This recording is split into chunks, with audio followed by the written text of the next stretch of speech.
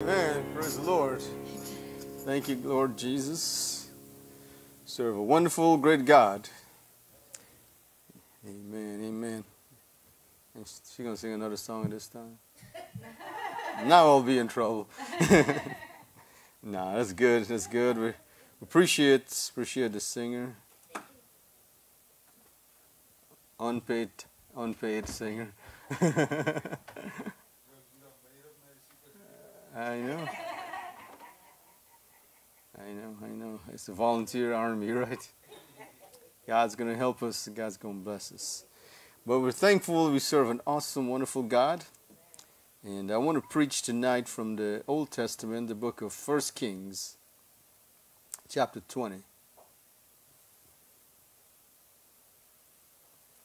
Verse 28 through 30.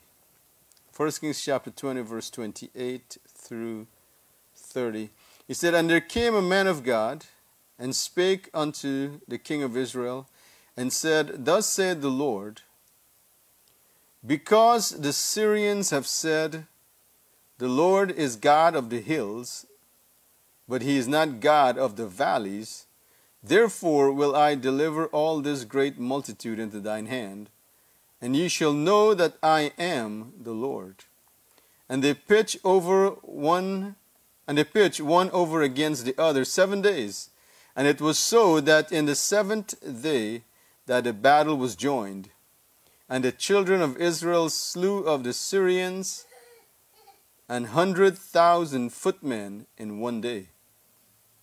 But the rest fled to Aphek into the city, and there a wall fell upon 27,000 of the men that were left. And Ben-Hadad fled and came into the city into an inner chamber." And we'll leave it as that for now. There's more to the story as you keep on reading down there.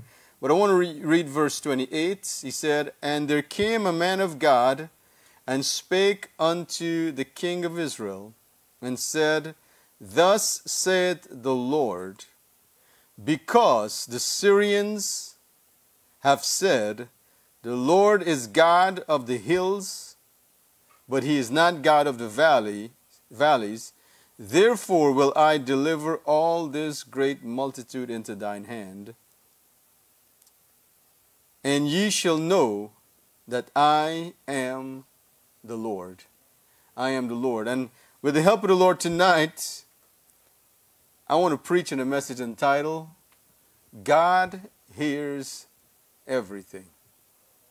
God hears everything. Let's look to the Lord in prayer tonight. Marvin, would you please pray, sir?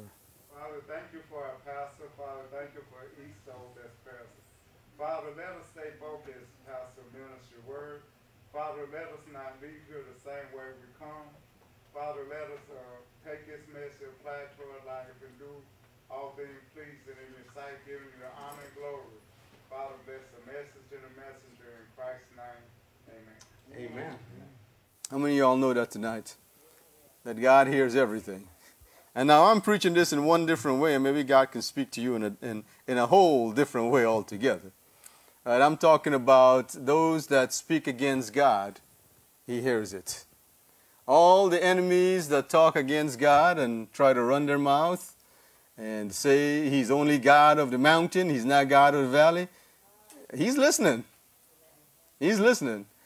But also you can take it in the other way for you as an individual. You can say, well, I say a lot of things, and God hears that too.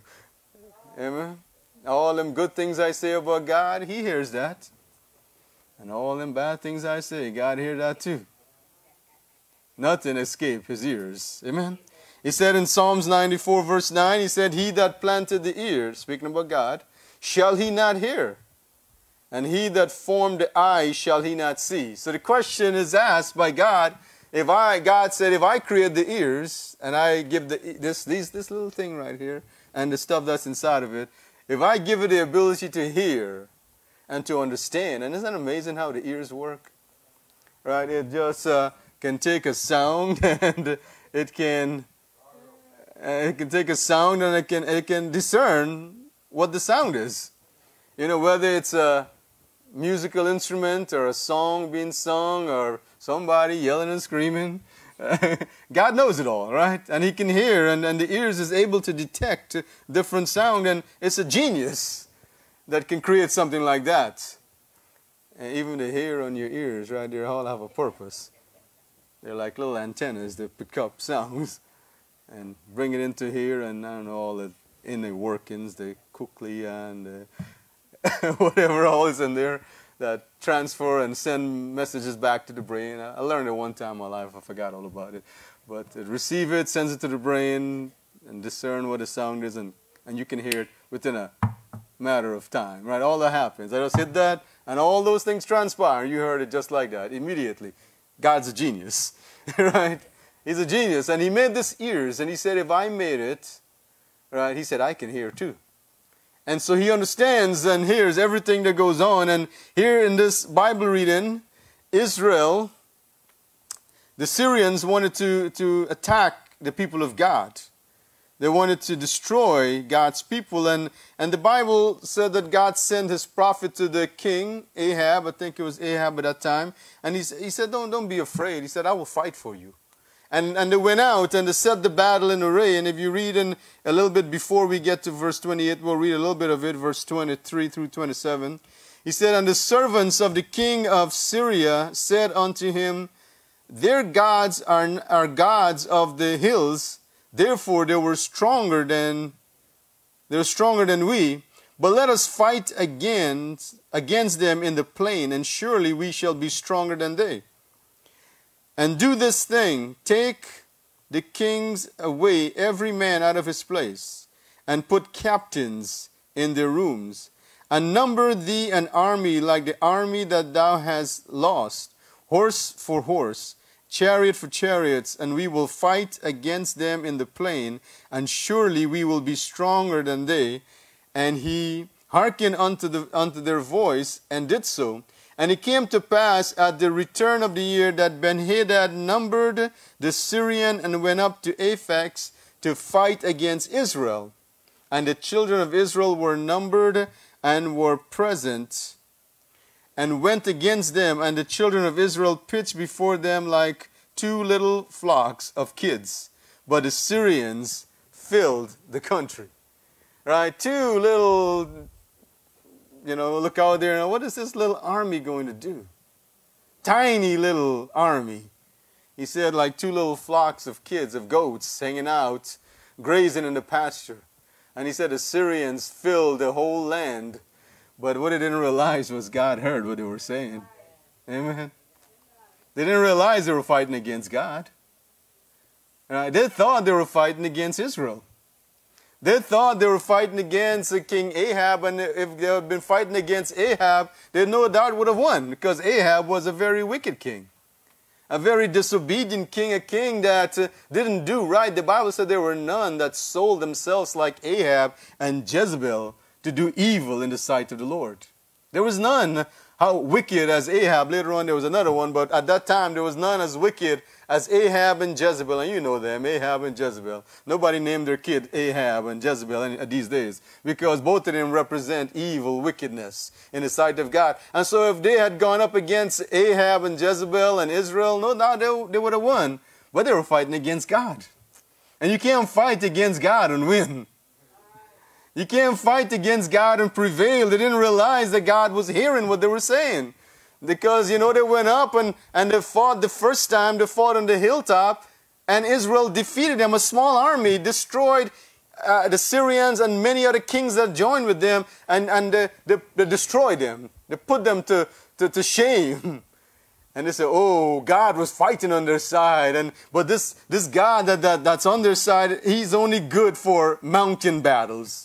He's only good for the mountain division of the military. No, we serve a God that can whoop up the enemy on the mountain, and he can beat them in the valley also. He can meet them in the ocean. He can meet them wherever they are. Our God is a God of every level. Amen. He can fight. He can fight help the Air Force.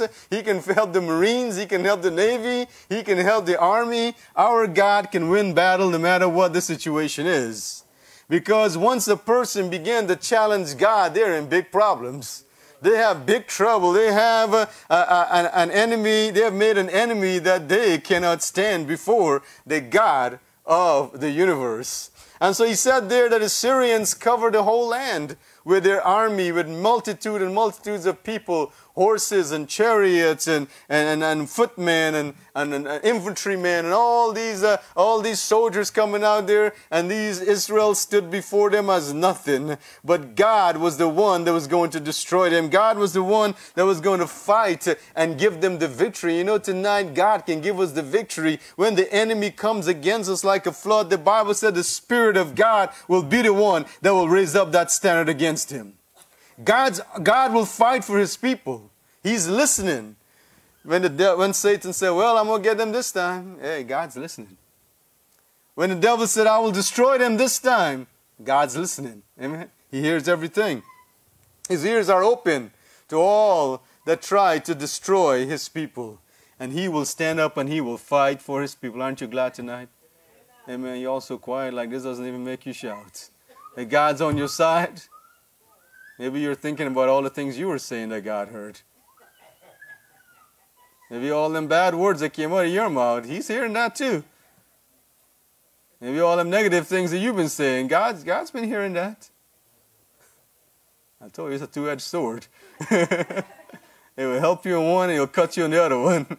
He hears everything, right? So they wanted to fight. They said, oh, God's not going to do anything. He's only good for mountain battles. But he can't fight us in the plain. And that's what I read to you there in our Bible reading. They gathered in the plain and they came to fight. And the Bible said the Lord fought for Israel. The Lord fought for Israel. They were wrong. The God of Israel is not just God of the mountain.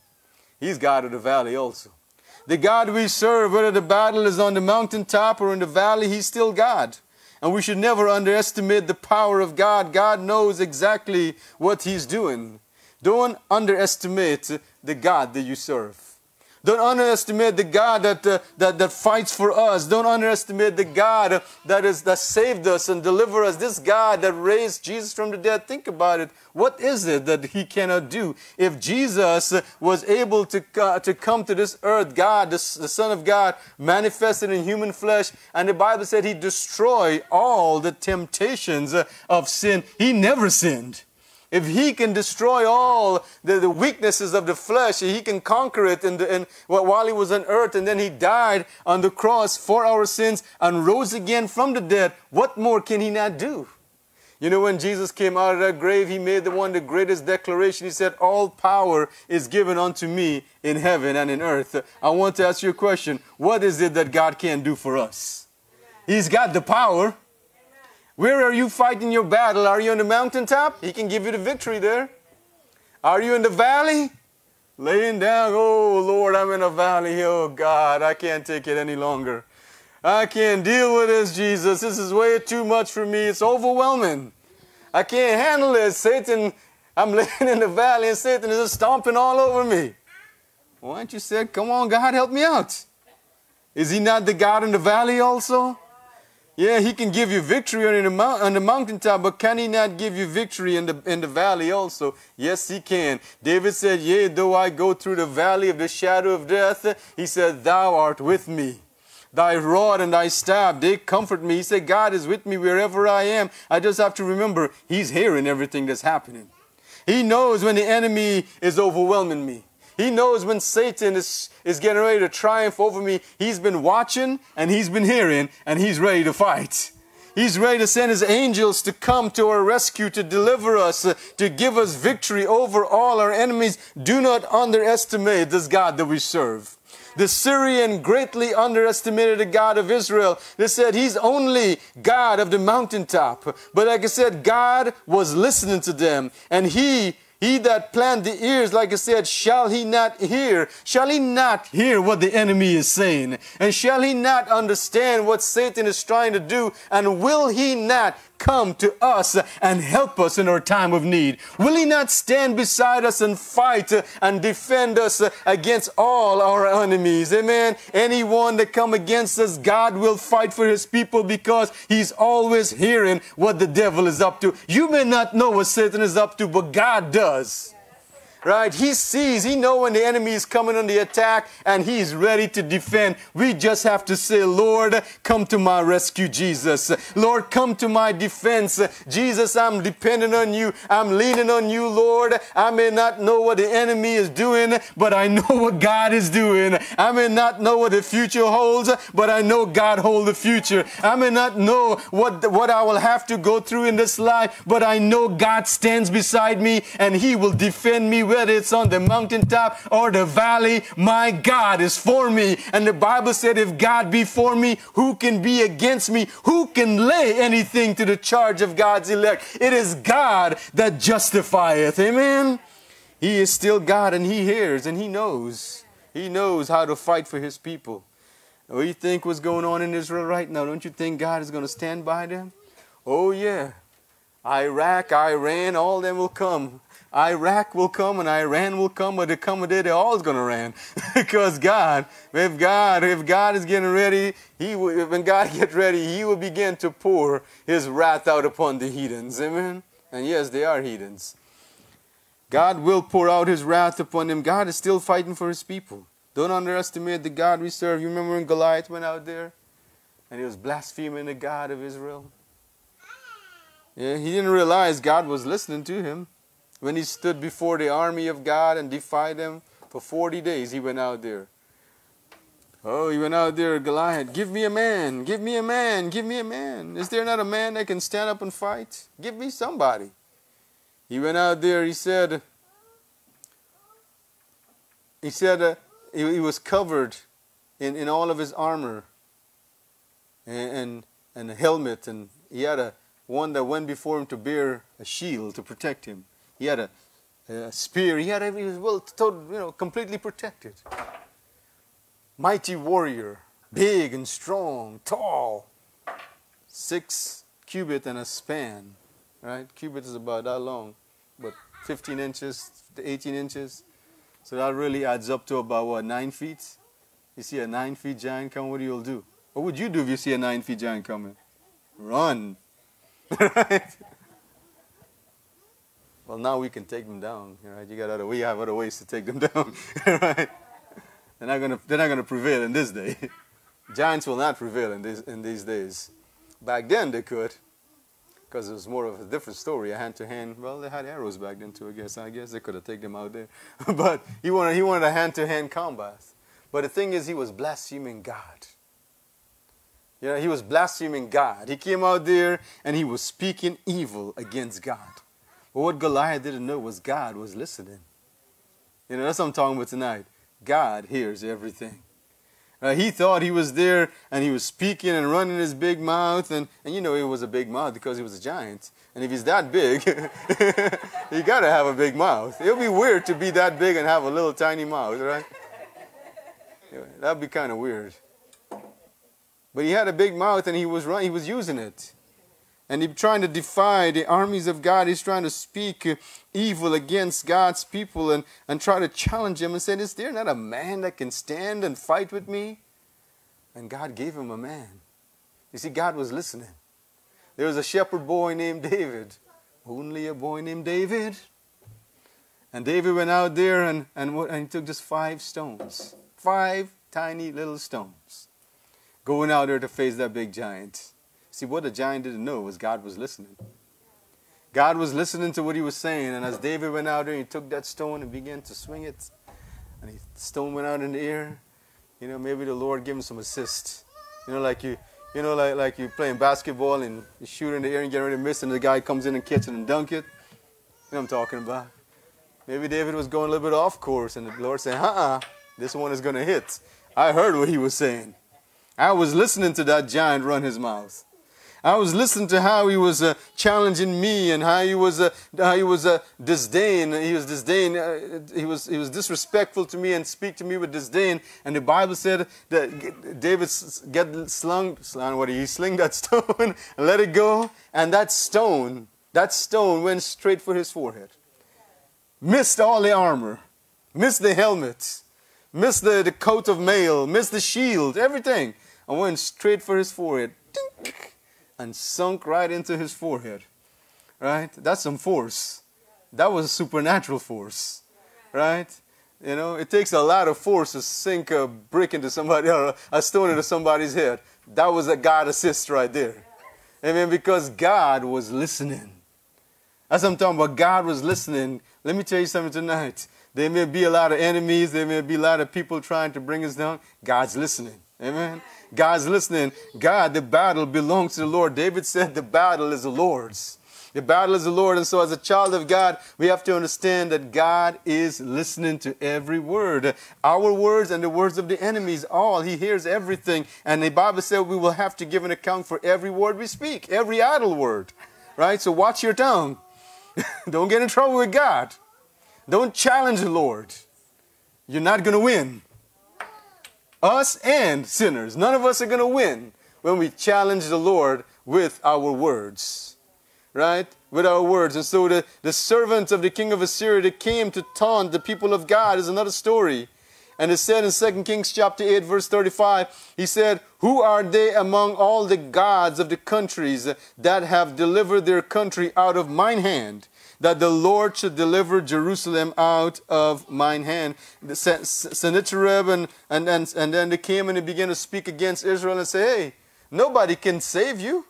Nobody can save you from the hands of the king of Assyria. We are the greatest army in this part of the world. We can destroy any nation we want to. We have destroyed many nations already, and they came against Israel, and Hezekiah was king. But what they didn't realize was Israel had a king that knew how to pray. And he didn't fight the battle by himself. He went and he prayed. He called the prophet Isaiah. Let's pray. Yes, there are a great and mighty army, but God was listening to what they were saying. And that's the message I'm bringing to you tonight. God hears everything. When the enemy is trying to destroy the people of God, God hears it. You may not hear it, but God is. What should I do, preacher? Stay on your knees and pray. Stay humble before God, right? Stay prayed up. Stay ready at all time, and let the Lord fight your battle, because He is hearing everything. He hears when the devil and his angels are whispering. What can we do? What can we set here? What scheme can we come up with to trip the people of God, to get them to fall? God is listening. Amen. He's hearing all the battle strategies of the enemies, and when the devil comes out and try to do something, if you stay prayed up and stay on your knees and walk with God, He said, no weapon that is formed against us shall prosper. Amen. Nothing that the enemy bring against us shall prosper, because the God that we serve, He is listening and He will defend His people. Amen. Even when the king of Syria was trying to defeat Israel, once again, the Bible said all his battle plans, God made it known to the prophet Elisha. All his battle plans, God was listening. God was listening. When God told Gideon to go and defend his people, Gideon was afraid, but he didn't realize that God was hearing all the things that were going on in the camp. And so God said, hey, Gideon, go down to the camp and hear what they're saying. God was listening to all this stuff. He hears everything, and He will defend His people. We just have to remember to stay prayed up and ready with the Lord. Amen? I thought that was thunder. That wasn't thunder. The Bible said in 2 Kings chapter, am I making sense tonight? God's hearing. I know God is talking to you about other things. I already know that. I know God is talking to you about other things. I'm talking about God is hearing all the battle plans of the enemies. But I know God is speaking to you about other things, because He's hearing what you're saying also. Right? And you will have to give an account for those things.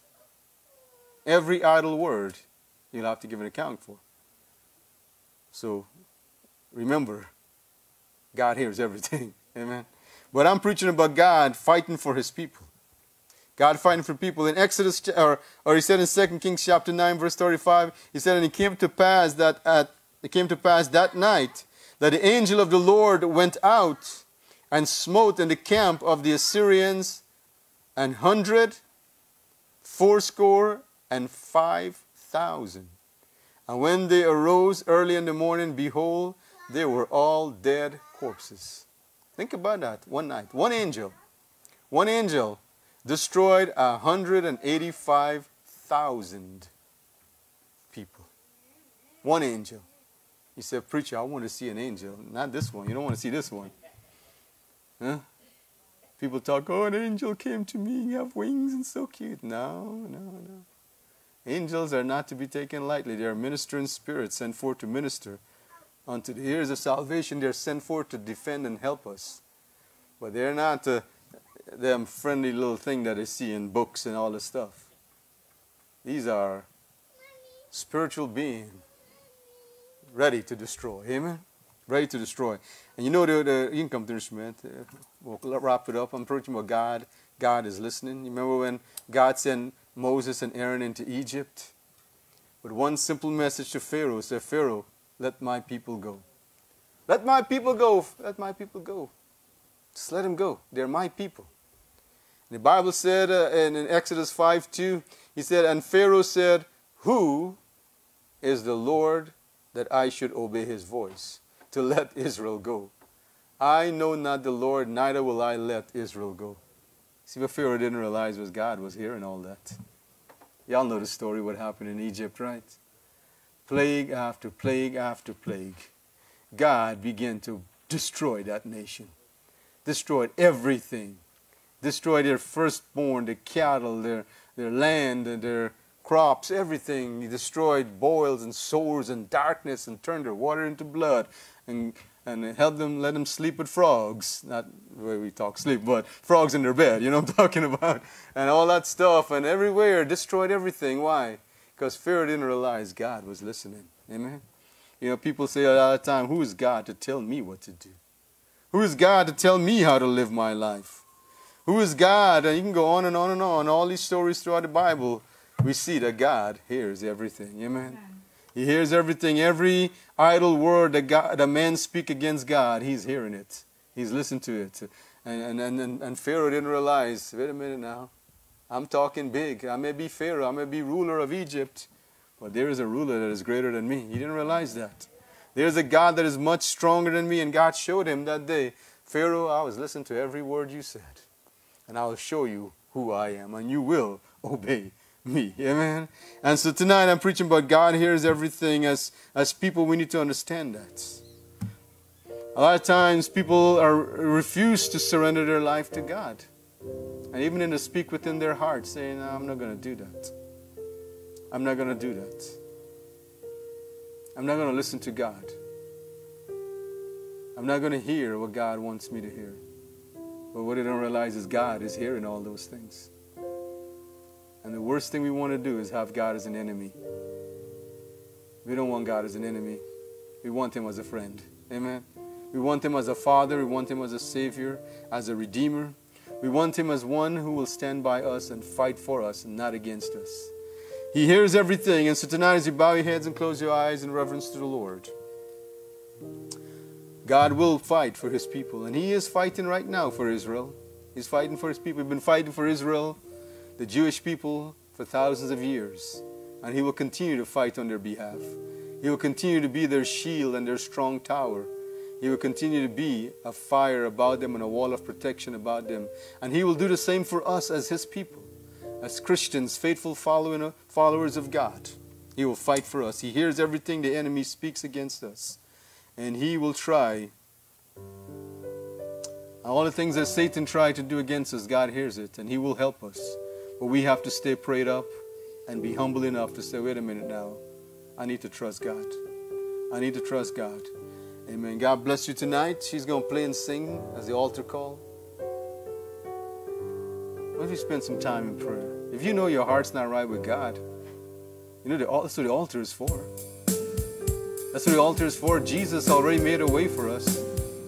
He died for your sins. He rose again to set you free.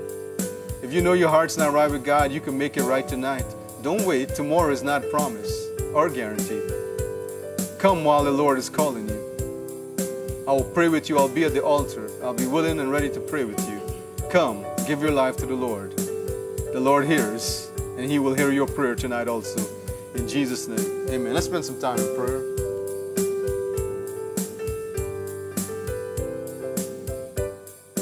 Give me your hand. Let's agree together that all of our enemies will crumble at our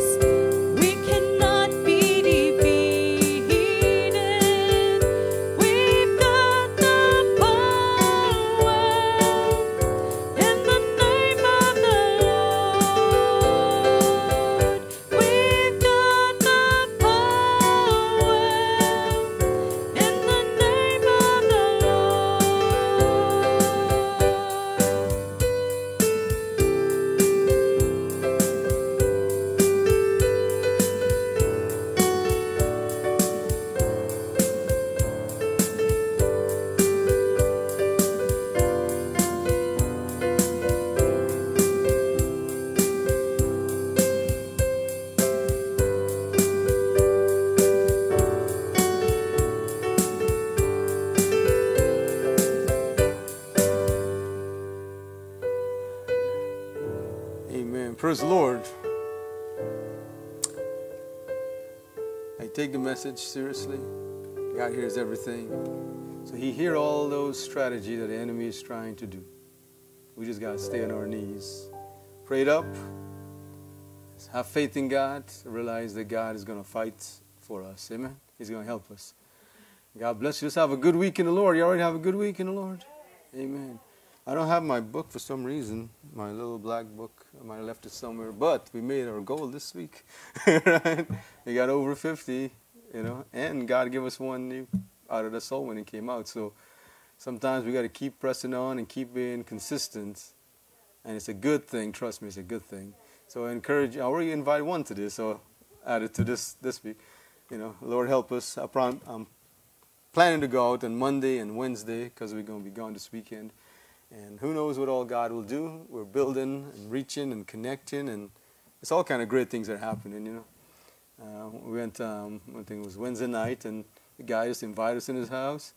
He's an Indian guy from India. And he said he's Hindu and Muslim. I said, how does that work? He said, well, I do my Hindu stuff in the morning, and I do Muslim worship in the evening. I said, well, whatever. I said, well, here's Christianity. Here's our card. Now you can give us another one. Maybe this one will open your eyes and make sense. And he was like, he was gonna, he was trying to give us everything in his house. He was like, hey, what do you need this? Snacks and coconut water, and he's trying to feed us and give us all this stuff, But we just had a great time just talking to people, sharing the Word of God, and spoke to a lot of people, and just let them know that God is still reaching out to this lost world. Amen.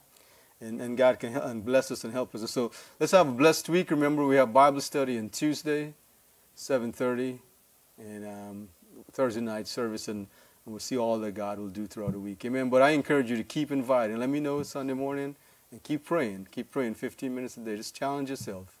Build a good habit. Build a good habit to pray and to soul win, and read the Bible also, even if it's just one chapter. We can't do that one verse thing. That's way too lazy. You can at least read a chapter, right? And get something from the Word of God. Not to be righteous, but just to grow in your faith, okay? That's what it's all about, growing and getting better. God bless you. We'll close the service in prayer. Marv, would you close us tonight?